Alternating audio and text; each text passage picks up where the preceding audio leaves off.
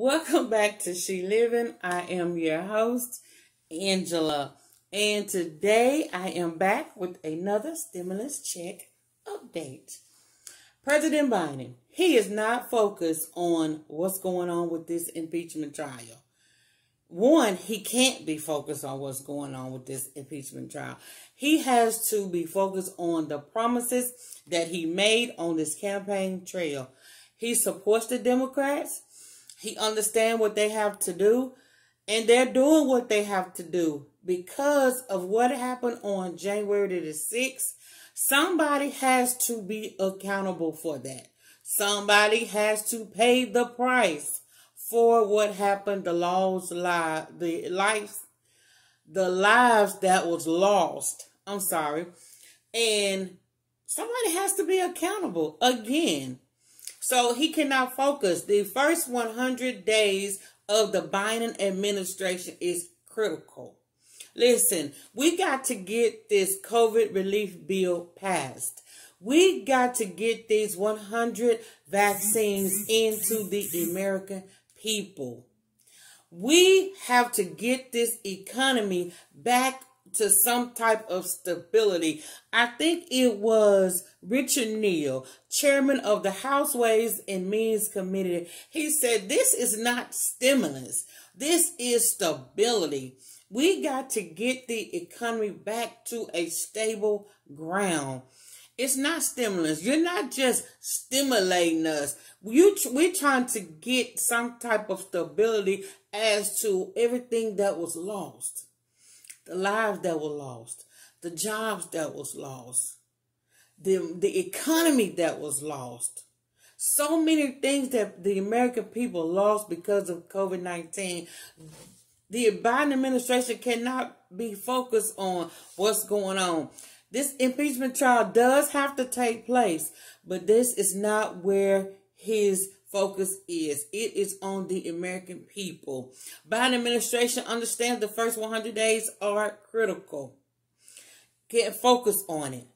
So, the House Ways and Means Committee, like I just named, the chairman Richard Neal, presented this portion of development coronavirus relief package proposal based on President Biden's American Rescue Plan.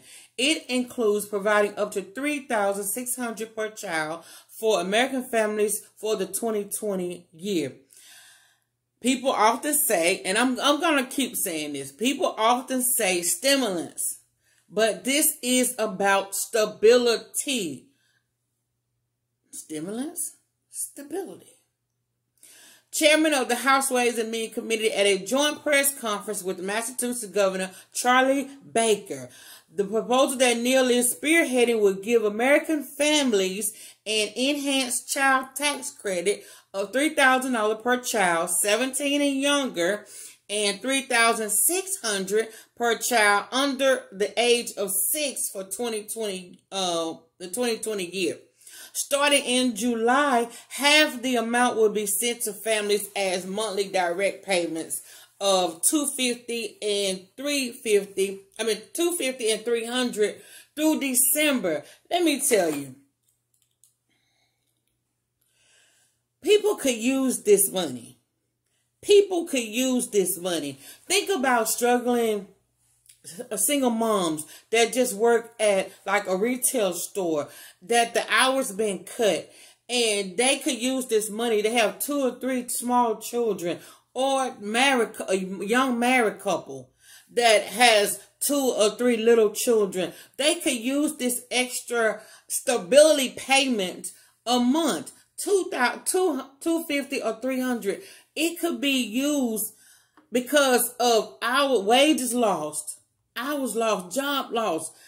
And even now, you have to go through so much for unemployment. It is ridiculous. And we understand that fraud is going on. And we understand that people going on. But people shouldn't have to go through hurdles and hoops because of money that they've worked for. Money that they worked with their employer and their employer paid in for. This is money that they've worked for. At least let them get the money that they've worked for. Okay, I'm on to something else. But back to this child tax credit. So if your child is 17 and younger, you can qualify for $3,000 a month. If your child is 6 and younger, you qualify for $3,600 a month with some monthly direct payments from $250 to $300. Okay, the other half families would claim on their 2021.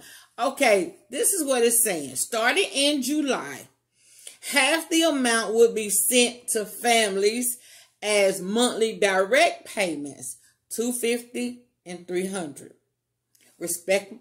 respectively through December.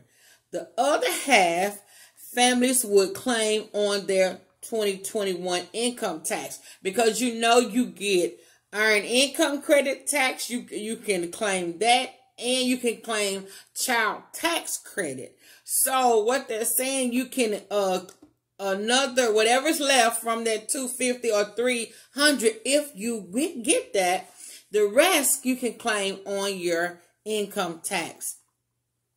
It will see the child tax credit expanded to lower income families. Like I just said, you got some single moms that just work in retail jobs or restaurant jobs or even factory jobs, and their hours got cut.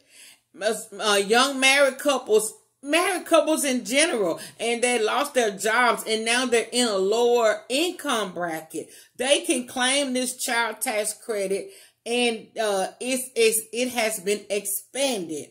It will see the child tax credit expanded to lower income families that are currently ineligible for the credit due to work requirements. Work requirements, lost hours, lost wages. A lot of jobs tell you we'll call you if we need you. Those are the things that will fall under the lower income. Those are the things that will fall under credit due to work requirements or with different work situations, and earning floor of $2,500. So that is where we are right now. And I'm going to start breaking up. I'm going to start breaking up like what is all supposed to be. And I broke it up a little bit yesterday in my video with the rent extension and the extending of unemployment, but I'm going to do more research and break down really what's in all in this bill, and kind of share that with you all. But right now I want to read a couple of comments from my last video, and I want to discuss those.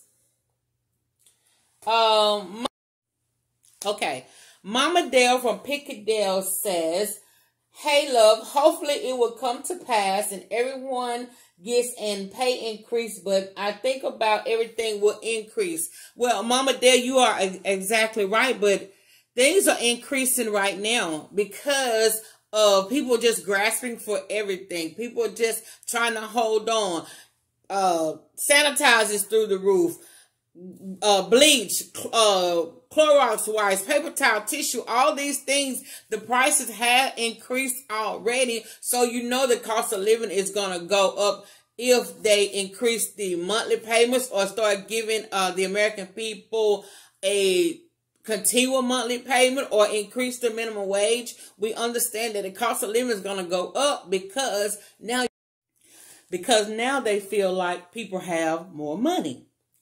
Okay, Positive Energy Only ASMR says that amount is low right now. There are many families making over $40,000 a year, and they still struggling, and that is so true. Because just because you feel like I'm making $40,000. That don't mean that I don't have a lot of debt. That don't mean I don't have bills. That don't mean that just because I make $40,000, I might don't stay in something that's $500 a month. I might have to stay in something that's $1,500 a month. And I agree with that. It doesn't matter if your income is $40,000 a month or $140 a month. We all been impacted in some type of way with this pandemic. So don't forget to comment and let me know what you think. And I will just might read your comment and discuss it. I will see you in the next video. Have a good day.